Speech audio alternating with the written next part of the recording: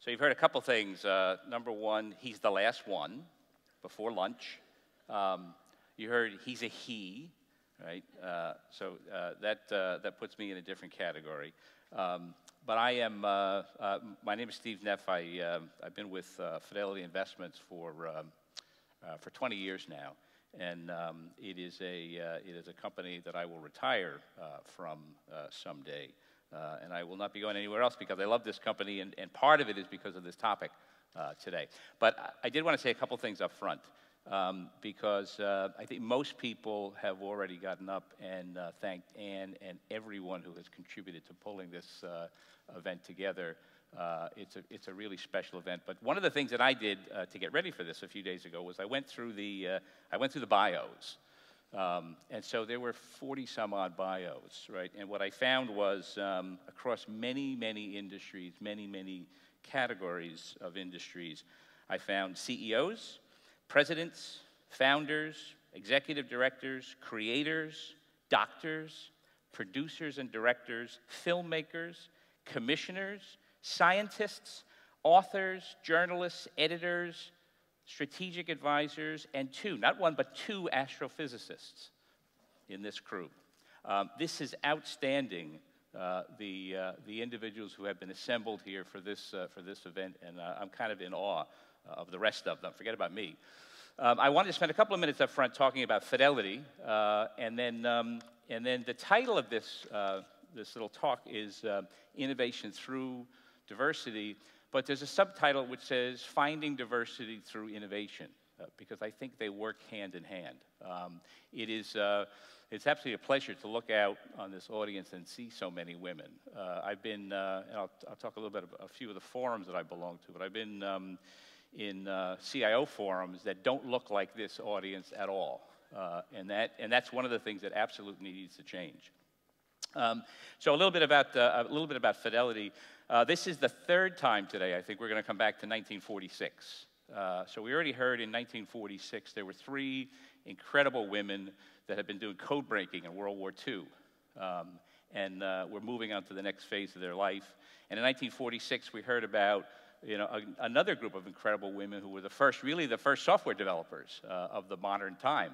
Well, also in 1946, the founder of our company, Edward Johnson, opened up a little regional mutual fund company in Boston, Massachusetts. And that's where our headquarters still is today. And the big idea that he had, the innovation that he had at the time was, think about the end of World War II and many families just trying to figure out how can they break into the middle class.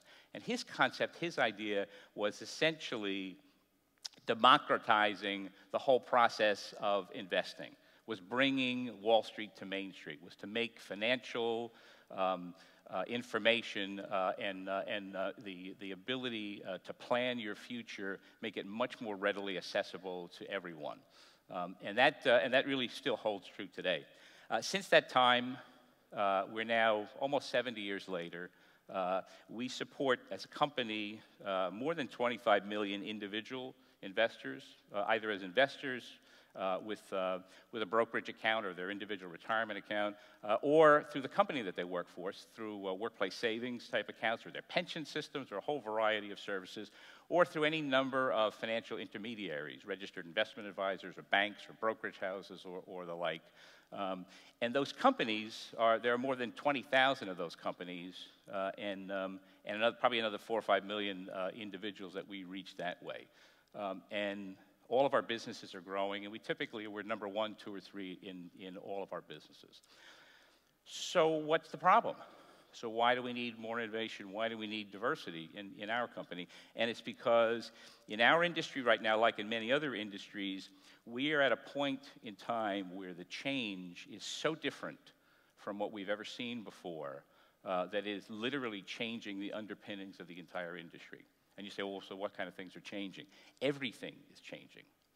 For us right now, the customers are changing, the demographics are changing, the age is changing, where the wealth is changing, the way we interact and their expectations of a good customer experience is changing, everything is changing, who our competitors are is changing.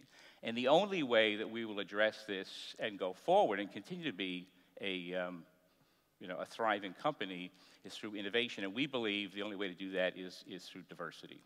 So I'm going to give you a little bit about maybe some core tenets on our business case. So let's start with the changing demographics. Here's some you've probably heard that there's a baby boomer generation, right? I'm part of that generation. Some of the baby boomers are retiring, not me, but some of the other ones are. The baby boomers are aging right now. And in fact, if you look at the next decade, 2/3 of the wealth in the United States will transition to women investors. 2/3 of the wealth will be in the hands of women investors. So you say, okay, what's the big deal? Two other statistics that we've found and others have found. 70% of women investors today don't like the product that's produced by financial advisors. They don't like the product. 72% don't like the service. Okay, so they've got the money, they don't like the product, they don't like the service. Who's going to fix that problem? Right? This is like having a big leak in your roof and you want to find the best auto mechanic to fix it. Right? We need better, the design of our product in the future for women, the design of our investor centers, the design of the systems that we're going to build needs much more in the way of female representation. That's one little example. If you look at the millennials, so this next generation, this is the largest generation now, the millennials. And so we need more representation there. The younger generation now, the digitally aware, the digital natives, half of them are in the room. You're part of that generation. Do business totally differently than we've seen in the past, right? The nature of the interaction, it's all about digital experience. It's about personalization. It's about mobile. It's about, we have a saying in our retail organization that the last best experience that you had in any form of a digital way, whether that's through Amazon or Google or any experience, that becomes your baseline as to what's the minimal required for anything in your life. We have to be able to produce that for our customers of the future. We won't do that without appropriate representation, without enough representation. So we have a big college recruiting. I'm going to get into some of the things that we're doing. I'll give you a third example, and that is that 2.5 billion people on the face of the planet have no banking relationship today. That's probably more than half the adult population in the developing world. No banking relationship, no credit cards, no bank, and so they're not customers to anybody today. So who in the audience has heard of this little technology called blockchain and Bitcoin, right? So it's a distributed ledger. It allows you, and it has a cryptocurrency that goes with it. It allows you essentially to transact business without having a trusted third party in the middle. It will someday, assuming the technology plays out, it will someday open up this type of financial world to literally billions of people who don't have it today. How will we build that product? Who will represent those individuals without the right level of diversity in the organization? That's the third one. And the fourth one we've talked about a lot already here is the war for talent. We know that in the United States, for instance, this decade, we're going to produce almost 1.5 million technology jobs. 1.5 million. We think that we'll be able to fill 1/3 of those jobs with kids coming out of university in the STEM program, about 1/3. We have to look elsewhere, right? So there's a huge shortfall in talent. When you look at those 4 items in what we think about in our business case, as well as all the other studies that people talk about that you could reference that say diverse teams, are more effective, they come up with better solutions, they get there faster. There's a lot of data that out there now that suggests it. There is a strong business case for diversity in our business. So, okay, what's the problem?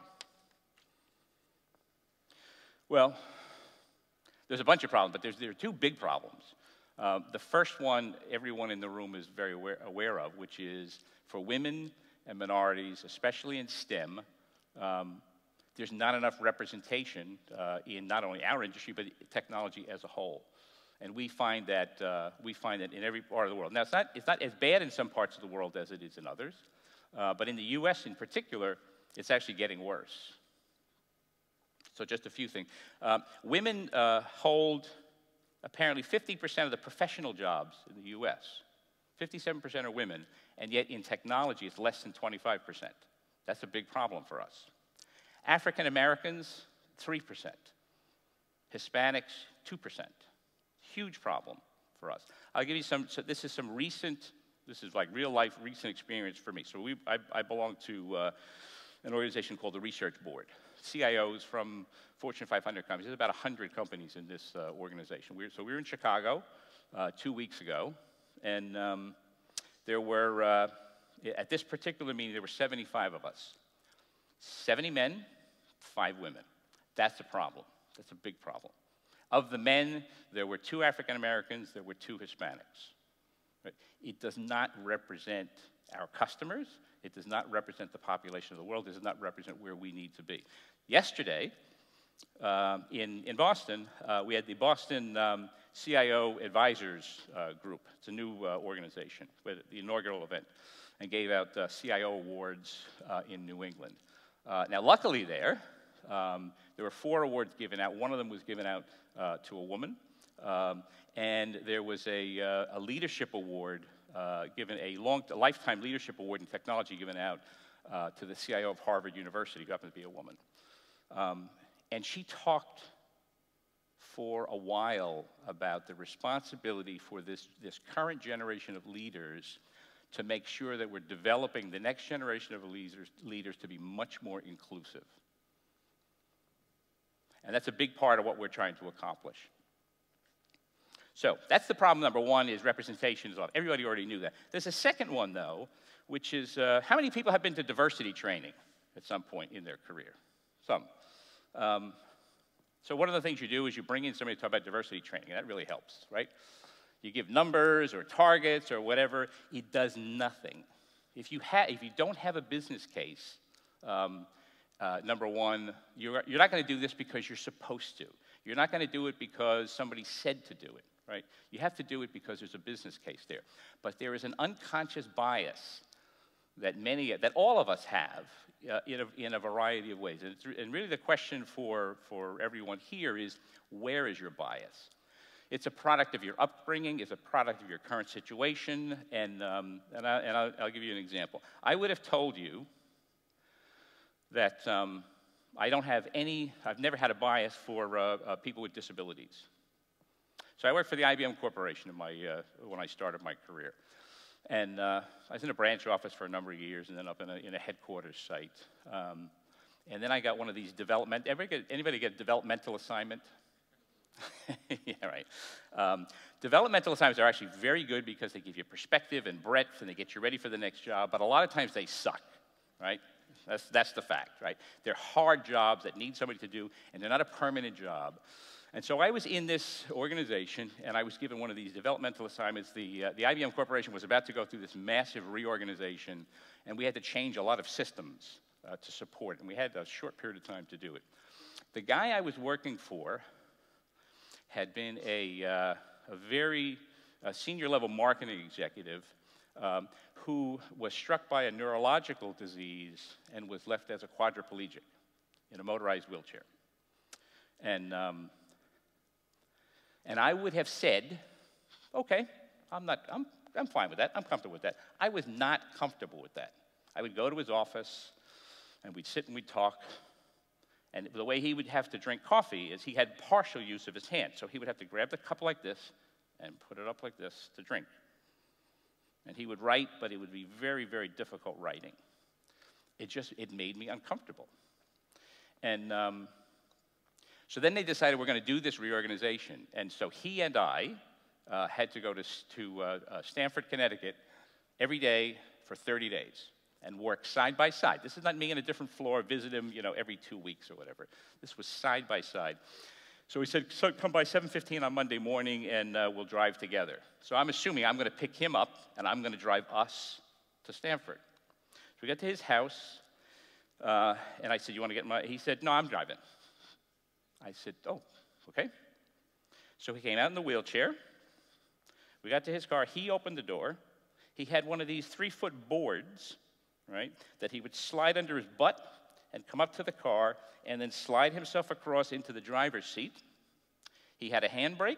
He had an accelerator, hand accelerator, and he drove us to Stanford. He did that for 1 month. And we like almost lived together, 6, 10 hours every single day. By the time that experience was over for me, when you talk about leadership qualities, I'm going to confuse who talked about what, but we did talk about leadership qualities. And I wrote some of them down because I thought of this guy. I think it was Margaret from Intel. I wrote down commitment. I wrote down inspiration. I wrote down decisiveness. I wrote down honesty, confidence, tenacity. That was this guy. He didn't teach me anything about technology. He didn't teach me anything about how to do a program management job. He didn't teach me he taught me leadership. He taught me those things over that 1 month. And it's an experience that, that to this day has me think very differently about this topic. Now, you can say that to people. You can talk about unconscious bias, but it's really good when you can actually test it. So we did some diversity training about 6 months ago with a lot of the leadership team in technology. And the difference, though, was we had the guy who came in referred to Project Implicit. This was a study that was done 10 years ago, Harvard, University of Virginia, I think University of Washington. And it is so it's what's below the surface. What is the bias that's there, that's the natural instinct that you don't even think about? And they developed this whole series of tests. And you can go online, you can Google Project Implicit. There's a nice 8 or 10 minute video that Alan Alda does where he talks about the professor at Harvard. And you can do these tests. You can actually see for yourself, and you can do them over and over again. There's one for gender, there's one for race, there's one for skin color, there's one for age, there's one for disabilities. I've taken about half of them so far. It's very different. So it's almost like experiential learning versus just watching the PowerPoints that are gone. We need to do more things like that on that kind of a topic. So those are the two big problems. But I think the other thing is, so it's how do you find diversity through innovation? And I just want to talk about a few of the things that we're doing. And when I say we, this is the whole Fidelity Corporation. You had John up here earlier, who's really a great champion in the company. We have a lot of people here from our global business services team, technology and business operations from Ireland. I didn't say, by the way, that Fidelity in Ireland is now up over 700 people in Dublin and Galway. And so it's a great part of the world, and the talent we have found here has been phenomenal. So we start with the next generation. So we have been much more effective at finding diversity and finding women coming out of university on a global basis. And we're going to hire probably 600 grads a year now going forward. The population, the percentage of women in the U.S. is probably up over 30% now finally of who we're able to attract, even though the participation rates are below, they're down around 14% of the U.S. You have to look hard. But it's one thing to have more diversity, but the inclusion is the other half, right? So we use this population of incoming university graduates. We call it our LEAP program. And we use them for designing the space. We use them for what collaboration should look like. We use them for how systems should be built. We use them to mentor the senior executives of the company. So this happened a couple of years ago. I have some kids who are millennials, and I was home at night and having a conversation with one of my daughters. And we were in the process of rolling out a pretty broad-based video conferencing systems in the company, desktop video, room video systems globally. And so I was telling her about this, and she said, "Oh yeah, that's like Google Hangout." To which I said, dumb move. To which I said, "Oh, what's that?" And she said, "Dad, you run technology and you don't know anything about it?" And I realized that I am at the other end of the spectrum at this point, and there's stuff changing pretty rapidly, and so we instituted this program where a lot of the more senior leadership who aren't maybe as close to the details are now doing one-on-ones with millennials to find out how they use technology, and a lot of other things, by the way. We got about 28 in the program right now. So it's a little piece of innovation. It's kind of a process. It's a people-oriented innovation. We talked about, I didn't hear the whole conversation before this, but we talked about women who go off on maternity leave and then come back to work. That's one way that women come back. A lot of times women don't come back. And in fact, women leave technology in the middle of their career, and they either do one of two things from what I've seen. They either go to a different career because they don't like technology because it's not supportive enough for them, so they go do something else, or they go raise a family and never come back. But a lot of them want to come back. They have no way of getting back in. It's a hard barrier to get over. And so we found a company in Boston, in the US, and actually the head of our global team has found a company in India, and we're doing the same thing, is we're finding women who would like to re-enter the workforce, putting them through a training program, getting them internships in the company, and either finding them a permanent position, or worst case, they now have a current resume and they can get back into the workforce for another company. Just another little example. I could go on with a lot more. There's something called Mass Challenge in Boston right now. It's an incubator startup program, accelerator funding for VCs, for a VC-type funding for startups. So we've been heavy participants in that. This last set of startups, 40% of the startups had at least one woman owner, a founder of the company. That's twice what it was last year. There are gold nuggets everywhere. So I would leave this section with really 4 points. Point number one is there really is a strong business case for diversity. You have to look for it. And if you don't have one, don't expect that it's going to happen, because it's not going to happen in your company. The second thing is to be aware and actually embrace the fact that these biases exist. Try to get to understand what your bias is. Try to work around it to the extent that you might have some, or that the managers who work for you may have it. The third thing is, just by using the traditional approaches, it won't work, right? We're not going to find diversity just by saying, we're going to take the pool that's out there, and we're all going to fight over that pool. And maybe I'm going to win, or maybe you're going to win. We need a larger pool. And the last thing is to think about this topic this way, is we need diversity to drive innovation, but we have to use innovation to find diversity. So thank you.